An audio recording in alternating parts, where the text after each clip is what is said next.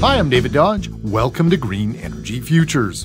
Recycling in blue boxes became the symbol of a generation and how they could help reduce waste and help the environment. But for many, it became their token badge. I recycle, therefore I am looking after the environment. But recycling is still very important and could be a critical piece in how we respond to climate change. Hi, I'm Christina Seidel. I'm the Executive Director of the Recycling Council of Alberta. So our mandate is to promote and facilitate recycling and resource conservation in the province of Alberta. There are 3 R's, reduce, reuse, and recycle, but not all R's are created equal. We need to always remember that there are 2 R's that have a priority over recycling. The most important is reduction. And if you actually want to look at environmental benefits, including saving energy, including reducing greenhouse gas emissions, if we can actually reduce our consumption, that is where we get by far the strongest benefits. Reduce and reuse have huge emission reduction benefits, but as Seidel says, so does recycling. So every time you recycle something, you're saving a substantive amount of energy. And so that only isn't just about energy, it's also then about the resulting greenhouse gas emissions. So recycling is recognized as a very effective way to reduce greenhouse gas emissions as well as reduce energy consumption. One really big example is aluminum. So the best and the largest example is aluminum.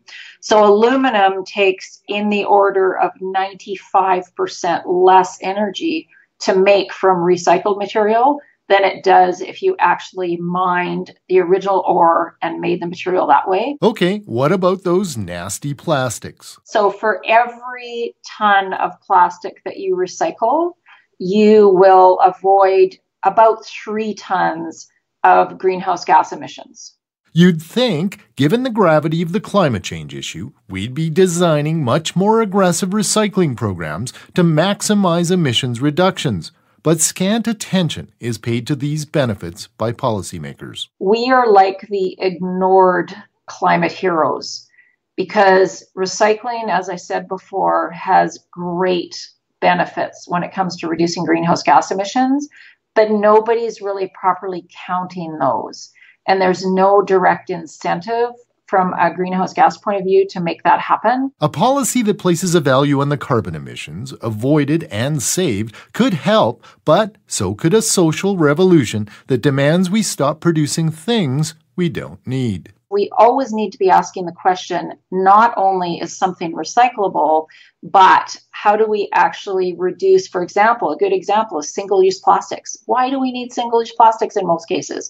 So let's not worry about whether or not we can recycle that material. Let's talk about, from a policy point of view, why we're making a bunch of stuff that really we have no real need for. Recycling did start by becoming socially fashionable, just like it was fashionable for movie stars to drive Priuses once upon a time.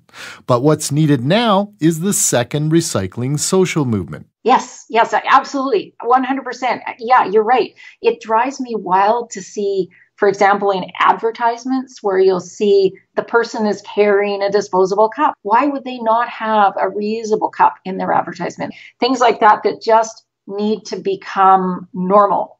And we're not quite there yet. Grab your reusable cup and tune in for part 2 next week. Learn more in our blog at greenenergyfutures.ca. For Green Energy Futures, I'm David Dodge.